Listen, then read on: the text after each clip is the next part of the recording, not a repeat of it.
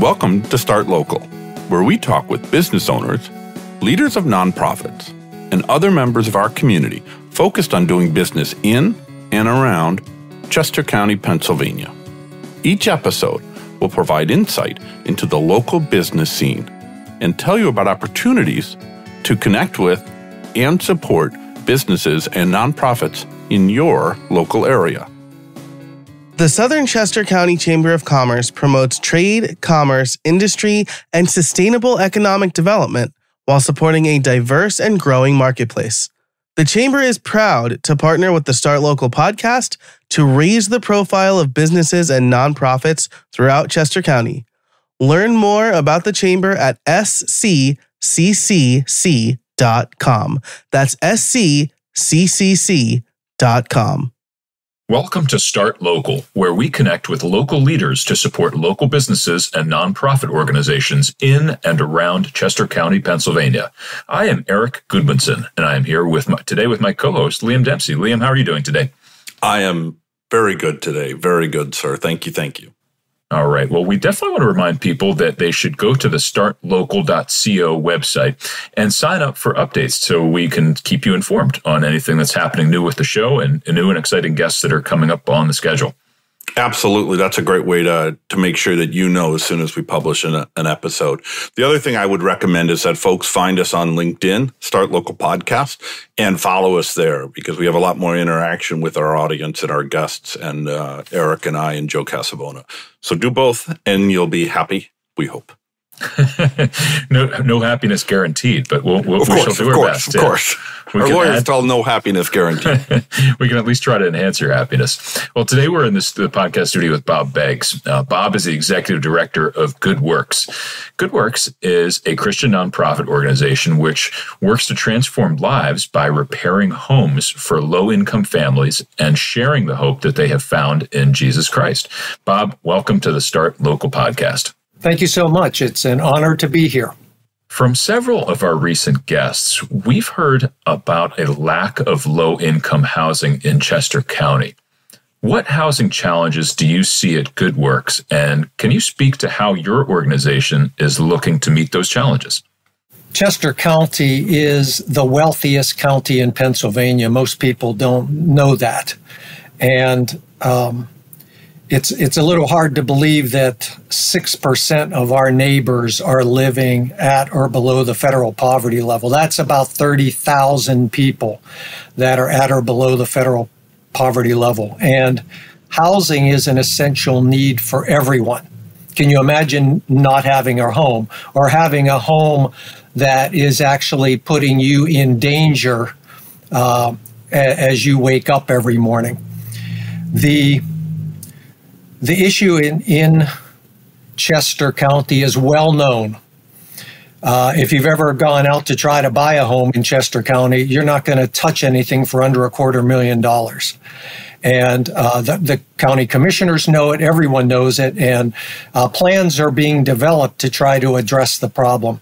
But we do have a broad population of people living in substandard housing in this county, and that's what we are working to address. Bob, I want to talk to you about the houses that you work on. Can you tell us a little bit about the conditions of the homes that you typically fix up for folks? And I'm using fix up in a general term. Talk us through that. What are the state of the houses, and what sort of fixes and updates do you take care of? Do you handle? Yeah. Yes, Liam. Good question. When I started volunteering with Good Works back in 1991, I remember really being taken back when I went to a home in Coatesville where when I walked in, there was no heat and there were those plastic milk cartons just lining the entire kitchen.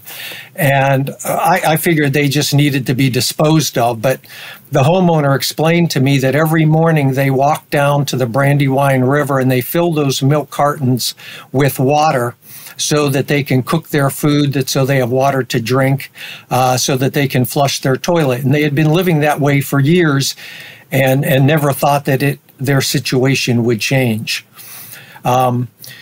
It is not uncommon for us to go into a home that has no heat, that has no water, that has limited electricity. We have emergency calls like trees fall on homes, crushing the roof, and the homeowners do not have the funds to be able to make those repairs, nor would they have homeowner insurance that would cover that. And so it's striking the contrast between the middle and upper income homes that you see throughout this county and those homes that most people don't even know exist. They're kind of hidden from view. But as I said, there are a lot of families living truly in utter poverty. The kinds of repairs you're describing are not inexpensive by any stretch of the imagination. And your organization was awarded $2.7 million recently to administer the Chester County Whole Home Repairs Program in conjunction with Habitat for Humanity of Chester County, Good Neighbors Home Repair, and Housing Partnership of Chester County. That's an impressive accomplishment. So I'm wondering if you could tell us what's unique or innovative about the collaboration being funded through this grant. It truly is unique for this county, and I think it will be a model for other counties in the future. The Whole Home Repair Program provides us with funding we will be repairing with that funding over 150 homes. And that's more than, I would say, other counties that would be relying on contractors to do the work. We have the benefit as nonprofit organizations, mostly volunteer-based, that can provide a phenomenal return on investment for those funds. It's unique, the collaboration, we called it the Whole Home Repair Program Coalition. It's the first time that Habitat for Humanity, Good Neighbors in Southern Chester County, and Good Works that cover Central and Northern Chester County really got together and put a plan together on how we would manage covering this entire county without competing with each other, without stepping on each other's feet. When we first came up with the idea, the first thing we did was establish a set of team ground rules. How was this coalition going to operate? What areas was Good Neighbors going to cover? What areas was Good Works going to cover? And it made really good sense because we split how we were going to operate based on how we operate today, so that once the program is over, it's going to be seamless to continue supporting those families beyond whole home repair. And that was unique. And so far, we are, 4 months into it, and it's going really well. That's an impressive collaboration, and even more impressive that you are able to, not step on each other's toes and really serve the population that's needed in the most efficient way possible. How else are you funded aside from this grant? I imagine you have a number of sources of funding. Good Works is blessed to have a very diversified portfolio from an income perspective. The largest is individuals. That's great because we have over 1,000 individual donors that provide the majority of our, on average, $1.5 million operation a year. We also receive funding from the county. Obviously, the Whole Home Repair Program makes up a bigger segment of our pie now, but we had other funding from the county as well as the state. We have about 10% of our funding comes from businesses in Chester County. 10% comes from local churches in Chester County. And then we hold a fundraising event once a year in November. And that typically raises about $200,000 of our annual budget. And so, like I said, it's a very diversified portfolio. The nice thing about it is if any of those sectors would go away for some reason, we are not going to go out of business. We have a lot of levers we can pull to stay within our budget. Obviously, you just mentioned the whole home repair program being a big influx of funding. By the way, that funding is intended to be spent over a 3-year period. And so we are able to, in the case of Good Works, we will be completing about 25 homes just with Good Works, 25 homes each of those 3 years. And we may, depending on if there's additional funding that comes from the state, from Harrisburg, we can ramp up and do more as needed. Bob, you're aware that a few weeks ago I spent a Saturday afternoon volunteering with your organization on a work site, and I was working out of your Coatesville warehouse. And we spent the whole day, literally a whole day, 8 a.m. till 5 at night, 5:30 at night, helping fix the home of a local homeowner. And I got to be honest, one of the things that really struck me about the experience was how hard I worked. I don't mean that in a denigrating way. I don't mean that in an overworked way. But I was there to work, and you folks were there to, in a good way, help make sure that I worked. It was fun. It was collaborative. It was enjoyable. But I worked, and we got about a 20-minute lunch, and it was a good lunch, and it was a warm lunch, but then it was back to work. That was a lot, and it wasn't a volunteering experience that I was used to. I mean, that aside from the fact that I used power tools, which is always kind of an interesting afternoon. And a little interesting. I was pleased to come home with all 10 fingers. But tell me about comment on the fact that your volunteers work so hard and so consistently, and it's constant. I don't mean that there's no joking, no silliness, or no fun, but there's a job to be done, and the job has to get done, and it's a priority. That was really, it struck me as quite profound. Can you comment on that? Sure. Well, first, thank you for coming out and volunteering. And if you recall the weather, it was not a great day. It was cold and it was rainy. I'm still warming up. Yeah, but that is the reality of the work we do. We work all year round. If it's snowing, we're working. If it's raining, we're working. And if it's hot and sunny, we're working. And if a roof needs to be replaced in the middle of summer, we're working on that roof. So you did get to experience a legitimate Good Works workday. And as you also experienced, you were on a home that we were just beginning to work on. So there was demolition going on, there was structural work going on. As you can imagine, as the home progresses from its original condition to its fully renovated, the jobs change and the skills are all different. And, you know, we do ask our volunteers to work a full day. There is, I think the culture tends to say, well, we need to be flexible. Hey, could I volunteer if I could work a half a day or just a couple of hours? And the reality is, this kind of work takes more time than that. If you're only giving a few hours, you wouldn't have learned the new skills, right? You wouldn't have been able to complete the jobs that we completed that day, because you have experienced, you get into these old houses and you think you're going to do it one way, and once you cut into the wall, you realize, no, it's not going to be the way we planned it, because old houses have quirks and you find things as you go.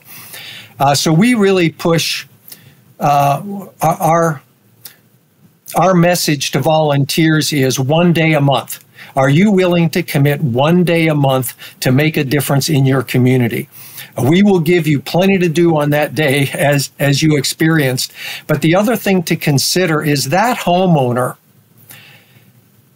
may have had to take a day off of work, and losing a day of work for somebody that's a minimum wage employee, that's even hard to get the day off. And if volunteers only came for a couple hours, it's not fair to them. We want to put in a full day because it shows that we are committed to that family on that day to get as much work done as we can. Does that make sense? Yeah, it really does. And I just want to touch on and share some feedback on the skills that I learned on the day.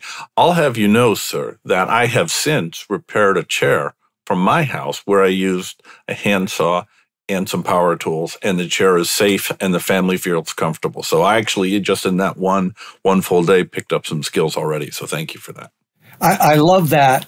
And it's one of the benefits of volunteering is because most of our volunteers own a home, or they love learning the new skills that our tech advisors teach them. Our volunteers don't have to have any skills to volunteer. We're not just looking for contractors. We are looking for willing hearts, people that are willing to come out. And we'll teach you the skills. We provide all the tools. We provide all the safety equipment, everything you need. And you're going to walk away with new skills every time you work. And I'd like to think that that's one of the reasons people keep coming back, is because they keep learning new skills and they're saying, this is useful to me. Now I can do this at home and I don't have to pay a contractor to come out and do the work.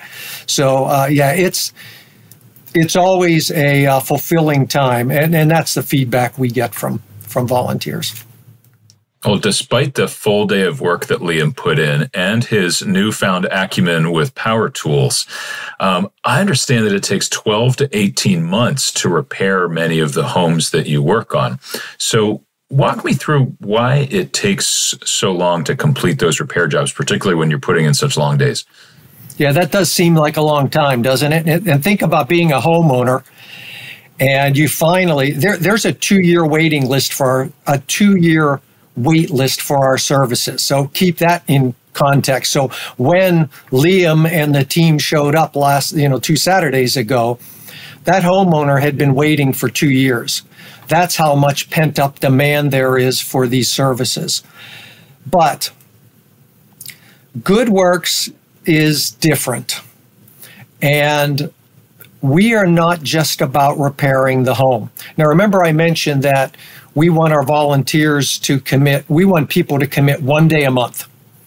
And so on the home that Liam worked on, work typically wouldn't go on again until a month later, likely with a different set of volunteers, but the same work leader and tech. So it takes us on average 12 to 18 work days to do everything that needs to be done on the home. But we space it out over that time primarily because we want to build relationships with the families we're serving.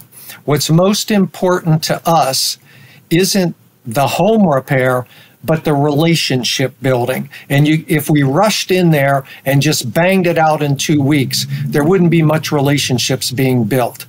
But by spacing it out, we celebrate a year's worth of birthdays with that family. We are there to be a shoulder to cry on when a kid goes to prison or somebody passes away during that time. And a recurring theme that we hear from homeowners, even though they've waited those 2 years, that your timing for being at our house was, we couldn't have imagined it because this happened or that happened. One of the whole home repair program houses that we just worked on, we had just started work there late last year. We had only sent a tech staff over there to do some technical work. And in January of this year, in one of those freak storms that we had, a tree fell on top of her mobile home and crushed the back of the mobile home. The municipality said it was going to have to be condemned. 76-year-old woman had no place to go. Red Cross put her up in a hotel. They mentioned, her aide mentioned that Good Works had worked on her home, and the municipality called us, and we've worked on plenty of crushed mobile homes, and so we said, yeah, we can bring that back to a livable condition. And we focused there with a couple of teams, and in a period of, it took us.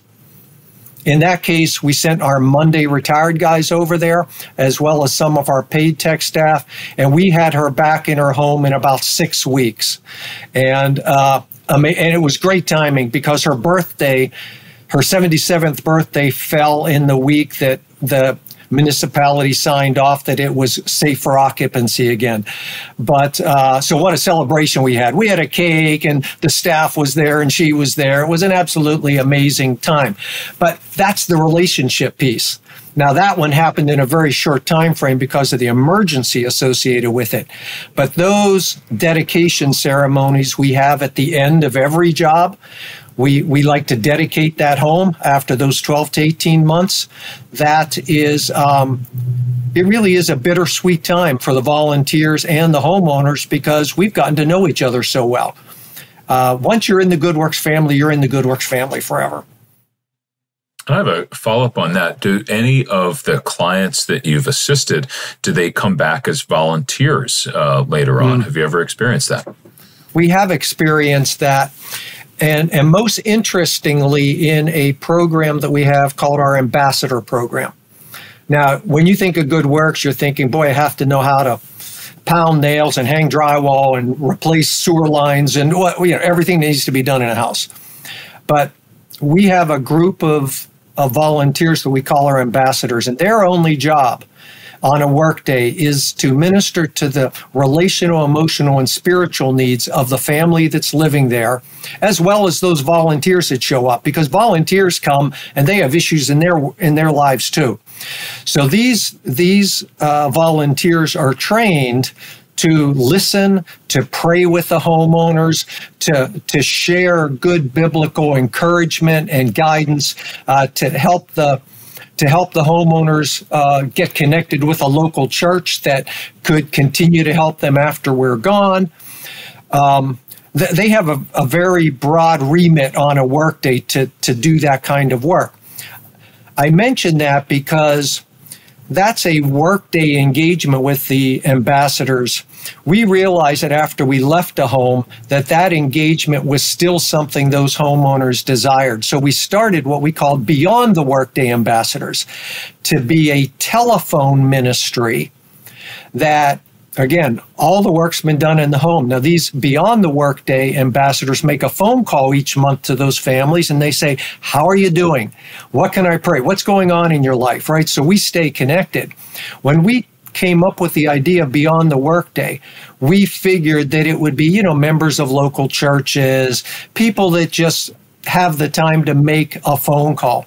What we didn't expect was that it was the homeowners that we had served that said, could I be a Beyond the Workday ambassador? Could I now call somebody and connect with them? And what a powerful connection that is, because they've lived through the experience that another homeowner has lived through. And so we don't require anything of our homeowners. We don't require sweat equity on the workday. We would never put a lien on their home. All the repairs are free to them. And that is, we do that as a metaphor for what Christ does for us, right? He doesn't require anything from us to take care of our lives, to come into our lives. And in fact, I know I'm running on a little here, but one of the things that we do that's unique, we call it the Good Works way. The majority of nonprofit home repair organizations, when a homeowner calls them, they'll say, my roof is leaking, or I need new windows, or I have no heat. They will go in and fix one or two things. And they cap the amount that they'll spend at a house. That's never been the Good Works way. The Good Works way is we do a total home inspection. We're going to identify everything that needs to be done. So the homeowner called about 2 or 3 urgent things. That work plan is 60, 70 projects that needed to be done. And they're all going to be done for free no matter what they cost us. Again, we do that as a metaphor for what Christ does for us. You open the door of your home to Good Works, everything's going to be taken care of. You open the door of your heart to Christ, everything's going to be taken care of. And that's the way we operate. So, again, long answer to your question, but I want to give you the feel for the DNA of Good Works, and that's at the heart of it. Thank you for that. I read on your website that GoodWorks assists low-income families and individuals who are 200% below the federal poverty level. So for our listeners, can you tell us what the federal poverty level is in 2024? We know it's a sliding scale depending on the number of people in the home. But then more importantly, what I'd like to understand is how did you and your board decide that 200% of that level was where GoodWorks wanted to get involved and help?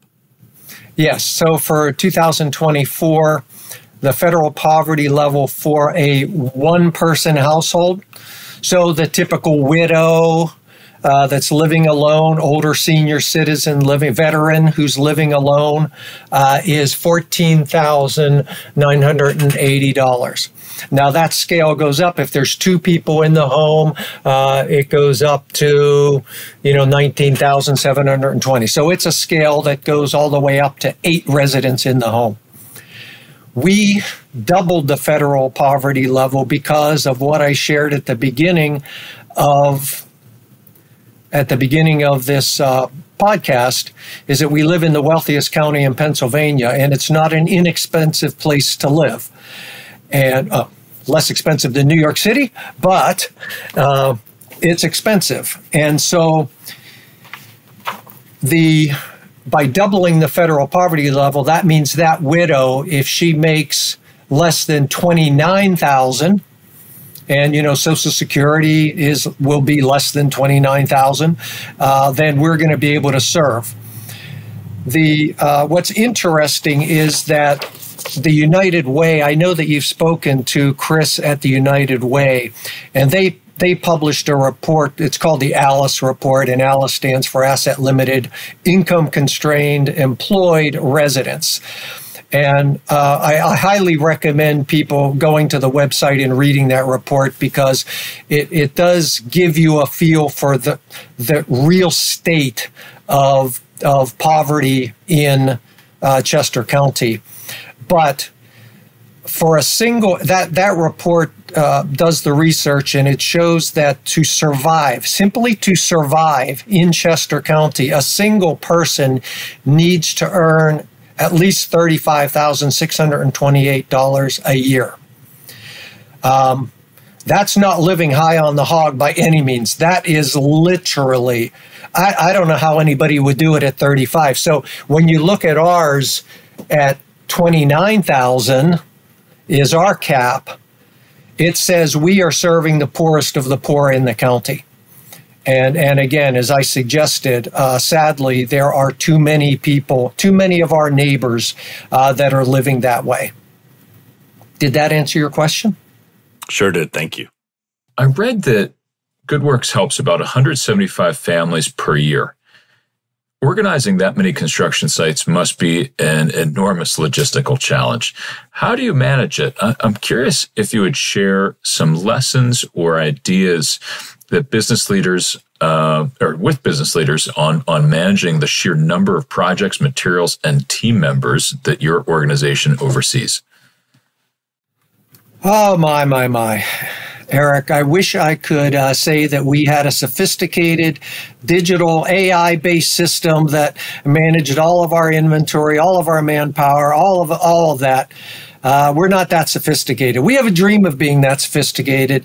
As you know, I used to work at a large aerospace company that was that sophisticated. So it was tough stepping into a nonprofit space where I have volunteered for GoodWorks for 34 years now.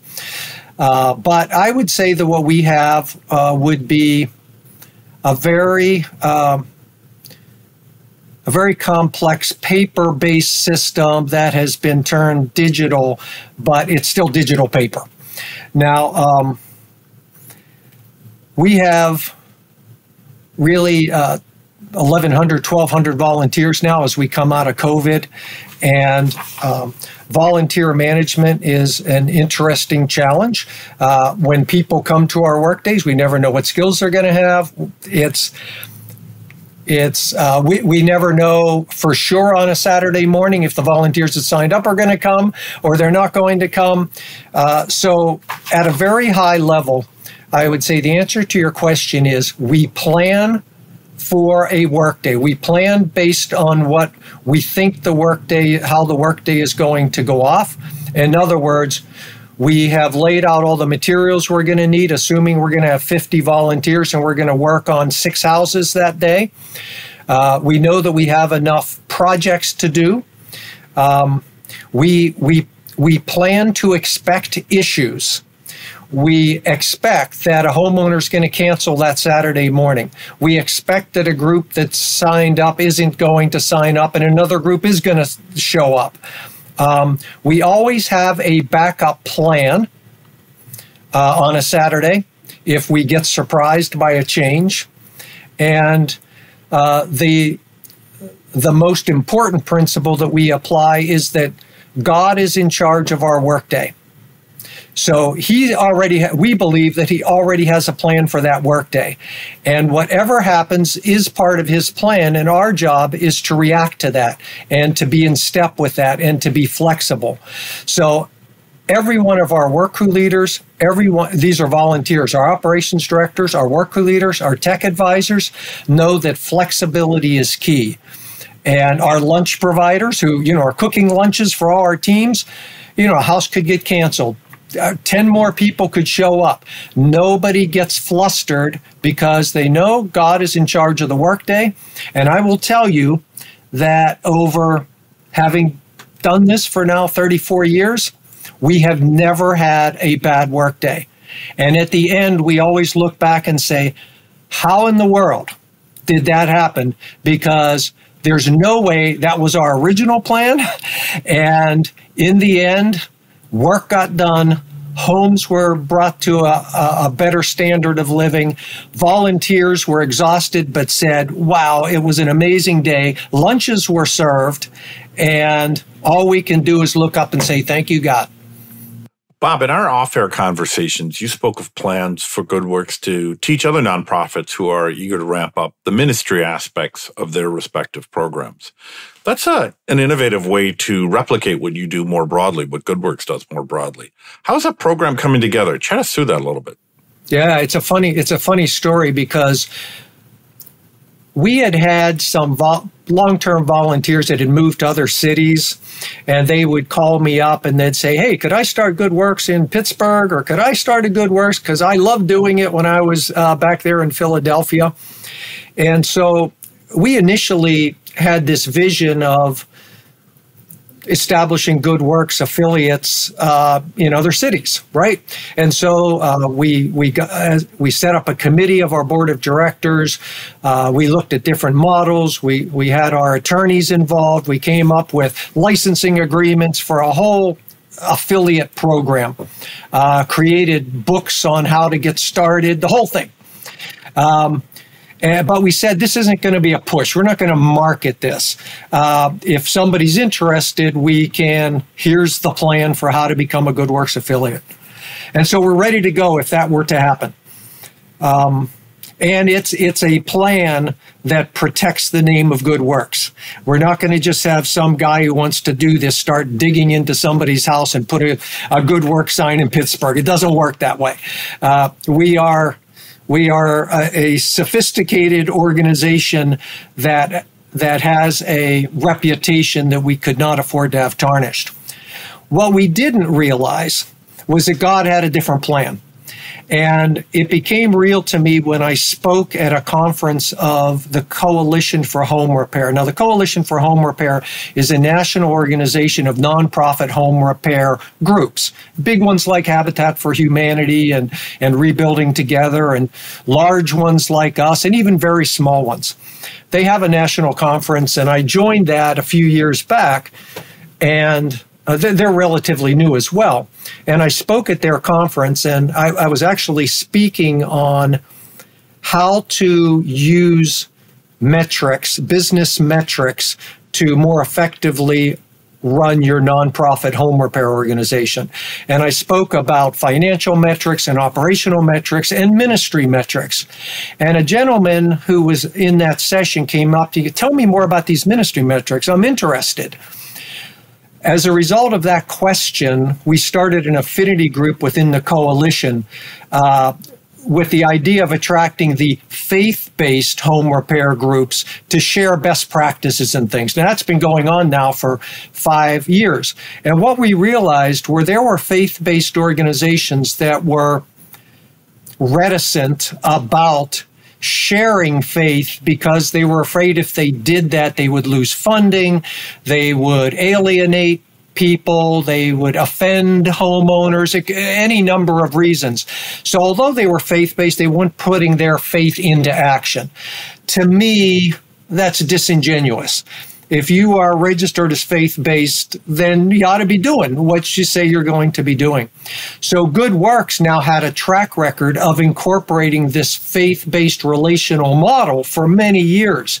And we realized that what we needed to do was to help other organizations do what we are doing in their regions. So we launched a new affiliate program, which we provide organizations that sign up with a year's worth of all the materials, a year's worth of training for free. They provide, and the only thing we ask in exchange is that they send their metrics back to us because we want to hold them accountable for doing what we train them to do. And we just started that last year. We have 2 affiliates, one in Georgia, one in Alabama. And we have now 2 more signing up this year, one in Massachusetts and one in South Carolina. So we see a type of replication that wasn't in our model at all, but it was in God's model. And it's a different way of achieving our vision of doing good works nationwide. Back to Chester County here, your current service area is central and northern Chester County.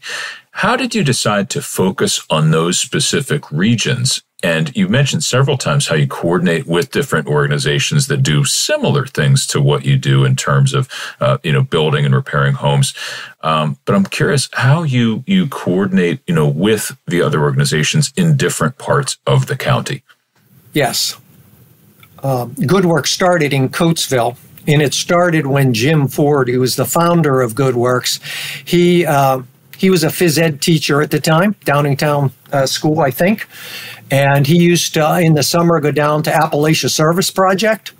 And one of his trips, instead of taking the bypass around Coatesville, drove through Coatesville, and he looked left and right, and he said, wait a minute, why am I going all the way down to Appalachia when we have issues right here? And that was 36 years ago. Coatesville looked different than it does today. And that was the genesis of Good Works. At that time, it started very small, and it started in Coatesville, which is where the majority of poverty was so evident, what we would call generational poverty. When the steel industry moved out, we had generational poverty here. As Good Works grew over the years, we realized that Westchester was next, and we expanded into Westchester. That expansion required the identification of a warehouse. We had a small warehouse here in Coatesville where we store all our materials and where our volunteers meet. We had to do the same thing in Westchester. We needed a new set of staff in Westchester. And so we then took another step and went up to Phoenixville. Needed to find a warehouse in Phoenixville, and what we realized was Chester County's a large county.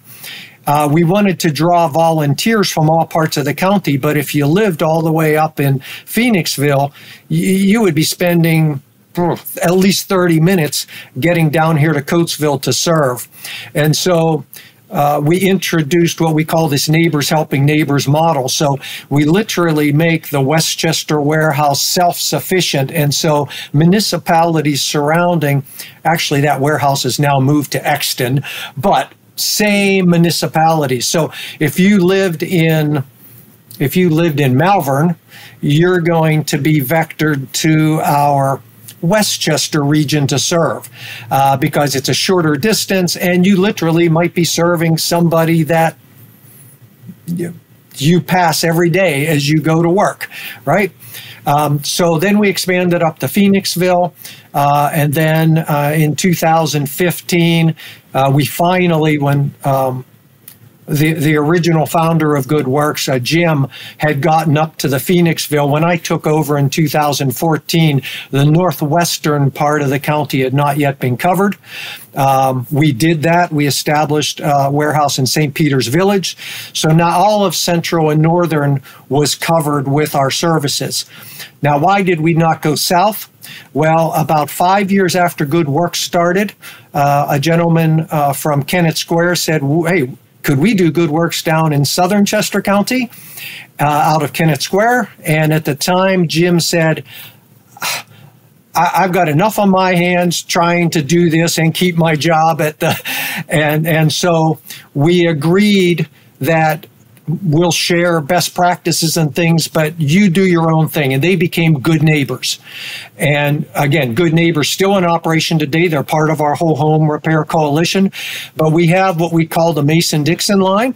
It cuts across the bottom of central Chester County there. Any homeowner that calls from southern Chester County calls us, we send them to Good Neighbors. Anybody in central and northern that calls for help, they send them up to us. And it's a gentleman's agreement that we have maintained for all these years, and it works out great. I think it's wonderful that you collaborate together like that to best serve all the residents in the county. So thank you for doing that.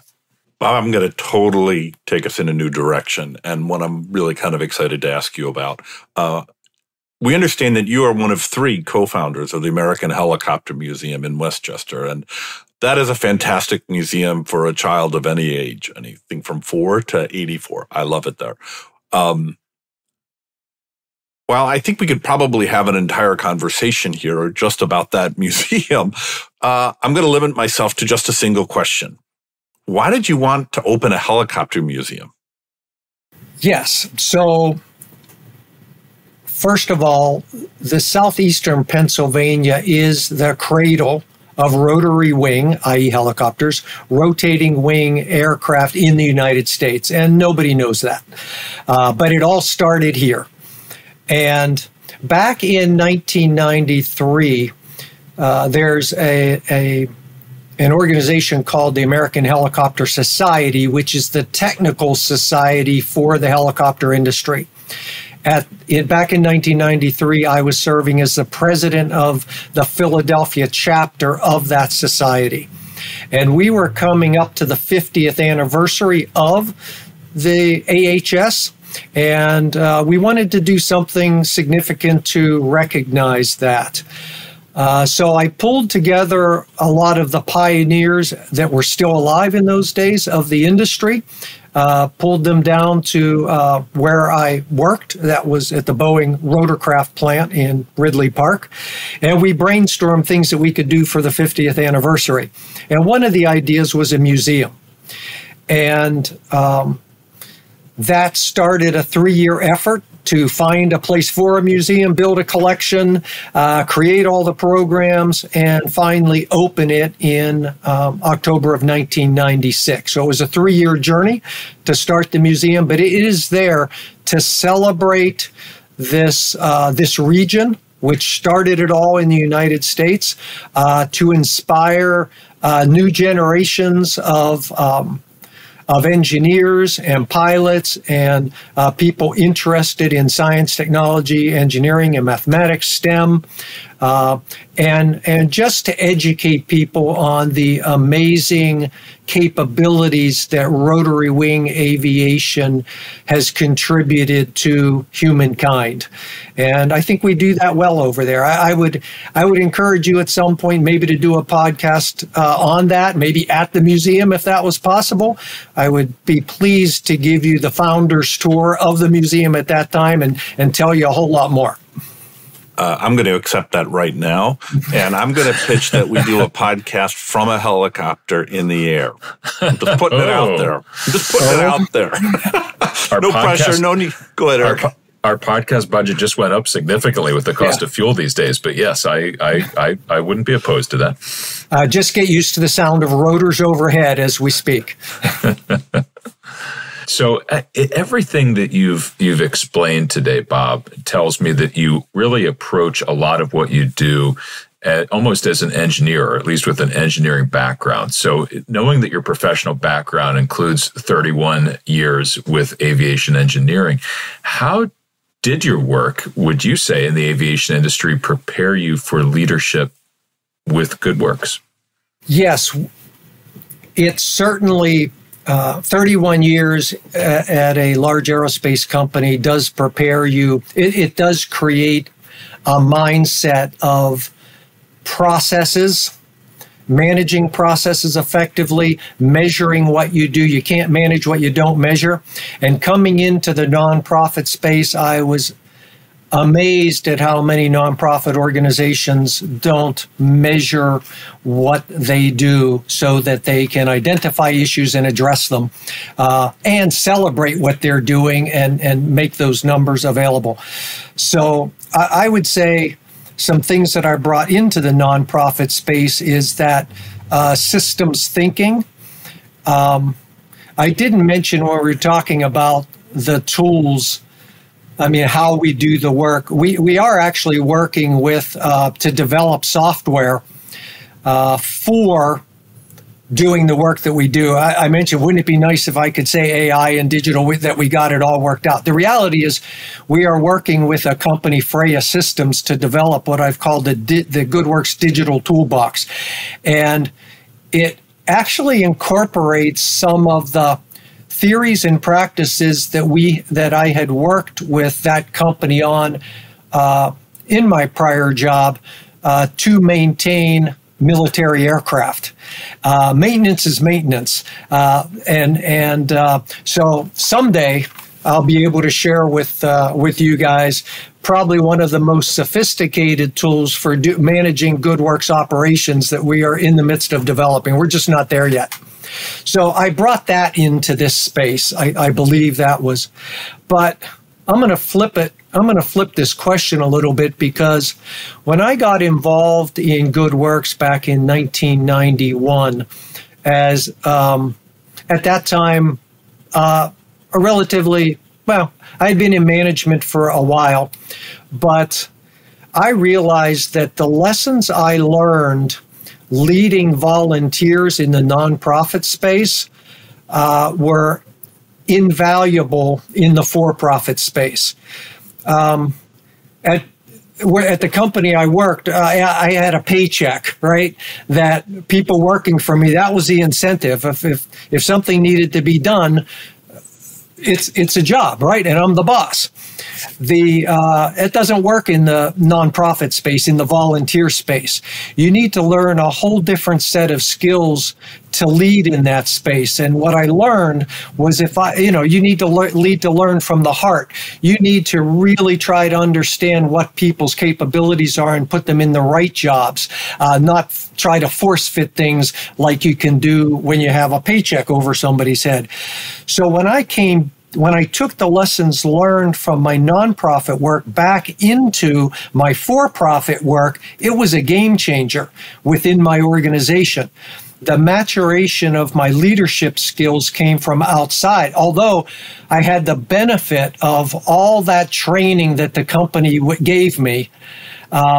Leading from the heart was a game changer.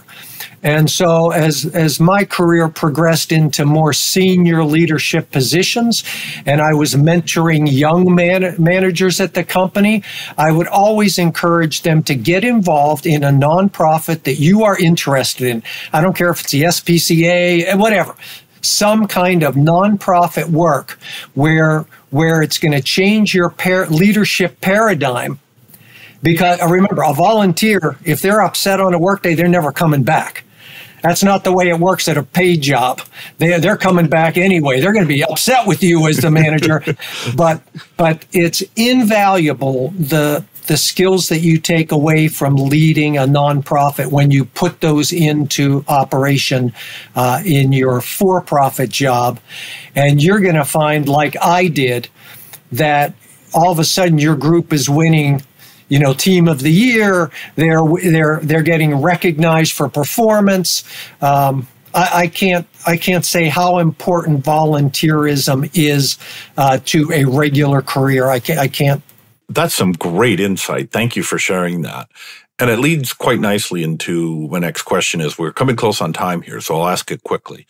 You're probably a good boss, Bob. Are you hiring? And are you also accepting new volunteers? You talked about you're up to about 1,200. Are you looking for more? We absolutely are looking for more. We're always looking for more volunteers. COVID hurt us from a volunteer perspective. We were at 1,500 volunteers in 2019. We were at 880 at the end of 2020, and you know why. The interesting thing, just a little bit of an aside, when everything ground to a halt and we were told to stay home, we were in an interesting position. We had homes, we had some 40 homes in some state of disrepair, and to be told that we weren't allowed to go back and put Mrs. Smith's toilet in was like not going to work for us. We immediately, of course, applied for a waiver, and then we worked undercover to continue to work on homes, but the volunteerism dropped off significantly. We are only returning back now. Volunteer leaders is the most critical. If I can get one work crew leader, a work crew leader is a person who's a people person, organizer, somebody that doesn't have to have great technical skills, but is a good people leader. And then one tech advisor, right? That enables me to get 10 volunteers and assign them to them. We can start another house. So I am always looking for people that want to hone those leadership skills to come join us, and we'll provide the training. And then I can recruit 10 more volunteers every month because we're going to start another house. That's the way it works. And here's the reality. Some of our senior volunteer leadership positions, our operations directors, are getting older. I've been doing it for 34 years. I'm one of the operations directors. At some point, my goal isn't to retire, but at some point. And so we are looking for kind of senior leaders as well to take some of those volunteer jobs, leadership jobs is what I'm trying to say. We have a very small paid staff. We have 13 paid employees at GoodWorks. Half of those are paid repair techs. We will have an opening later this year for an applications coordinator. That's a person that takes all the information from our homeowners and verifies their income, verifies their home ownership, all of that, and approves them for our services. We will have an opening later this year for that, but it's mostly volunteer positions that are available.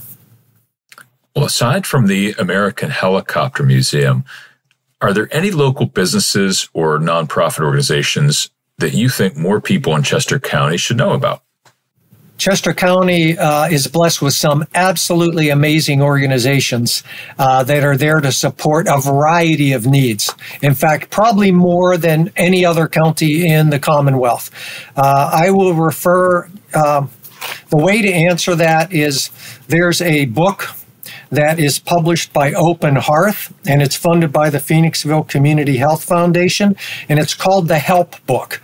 And it's they're on their 6th edition of the Help Book, and it lists every single organization, services providers that are in this county. And some of these services aren't necessarily just for low-income families, right? This is for anybody that needs help. And as I just paged through that book, the number of organizations that are out there, and every one of them are phenomenal. Anything that you need for senior assistance, for food, if you don't have access to food, if you want to get involved in volunteerism with these groups, it's an amazing book. And it's online now. I'm sure you can get access to it through Open Hearth. It's available online, and I would endorse any one of the organizations that are in there because they're absolutely amazing.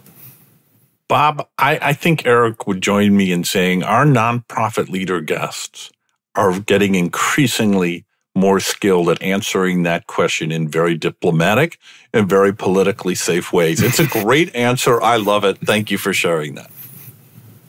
My pleasure. It's the truth. And I would add to that, Liam, that not only the answer is getting a little bit more political, but I think they're getting more useful. I continue to learn new things every time we ask that question. So, Bob, I really appreciate your answer. Bob, in our conversation before today, you spoke about how poverty is a lack of hope and a lack of relationships. That is not a common definition of poverty. Please explain what you mean by poverty being a lack of hope in relationships. Yeah, that's a good question. If there's one thing I've learned in the years that I volunteered with Good Works, it's that any one of us could fall into a state of poverty. All it takes is one job loss, one illness or accident, a divorce, an addiction, a bad decision, even inequality can put you into a state of what we would call situational poverty. But poverty is so much different it's so much deeper than simply a lack of money. And that's what I think people think of poverty as. Oh, you're in poverty because you don't have money. Steve Corbett and Brian Fickert had wrote a book entitled When Helping Hurts. You may have heard of it. And it discusses a premise that we experience, the true poverty isn't simply a lack of money, but it's a result of broken relationships. And we see that. The broken relationships are a broken relationship with your creator, God. It's a broken relationship with his creation. What I mean by that are all the things that we are meant to steward, our money, our time, our environment, etc. It's broken relationships with others, and it's broken relationships with self. And that's why, as I said earlier, relationships are so important to our work. If all we did was fix somebody's house, we have missed addressing the true cause of poverty. And what those broken relationships rob you of is hope. Martin Luther King said, if you lose hope, somehow you lose the vitality that keeps life moving. You lose that courage to be, that quality that helps you go on in spite of it all. And another quote that I wanted to share with you was this was spoken on ABC News just a few years ago. It said, "The most profound poverty is poverty of the soul. It's a national crisis. There is a hunger in America today to find meaning in life. Humanism has failed to satisfy the deepest longings of our hearts. We have lost something special, our souls." I found it amazing to hear that on ABC News, but it really cuts to the heart of why we do what we do. As I said, if all we did was fix houses, it would be a hollow victory. It's those relationships that matter, and that's why Good Works is what Good Works is. That's a powerful answer. And to bring it back to very simple reality, for the Alice population, they are one dead battery away from utter despair. So having those relationships, having those connections, having the access to groups like yours is critical. Bob Beggs, Executive Director of Good Works. Many thanks for your time today, sir. Before we say goodbye, can you share where people can find you online and learn more about your organization and the work you're doing? Sure. Online, you can reach us at www.goodworksinc.org, goodworksinc.org.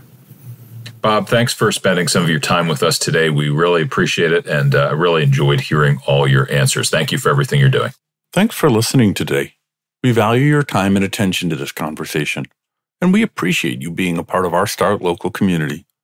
As a reminder, show notes and links to everything we talked about today will be on our website over at startlocal.co. We publish a new episode every fortnight, and you can catch our show wherever you listen to your favorite podcasts. We invite you to subscribe to our email list over on our website. That'll ensure that you are among the first to receive our new episodes and updates. Please connect with us and follow us on LinkedIn. We are active there and want you to be a part of the conversation too. Until the next time, thanks for listening.